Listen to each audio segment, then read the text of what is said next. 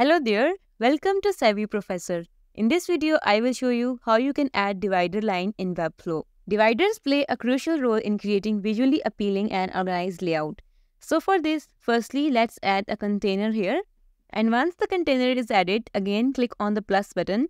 And here under basic, you will see div block. Drag it and drop it here on container. Okay, so now here you also see the settings in the right side. So click on the style button first.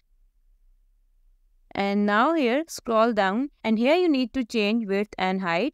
So let's set height to be 10 and let's change the width to percentage first. And now let's add 100 here as we want a full line here. So type 100 and press enter. Now let's change the color of the divider to. Scroll down and here you will see the color option. Here it is, tap on it. And now from here you can change the color of the divider and from here you can change the color too.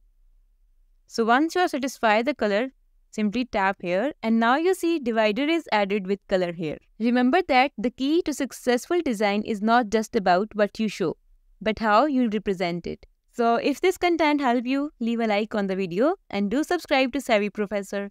Thank you for watching. Bye.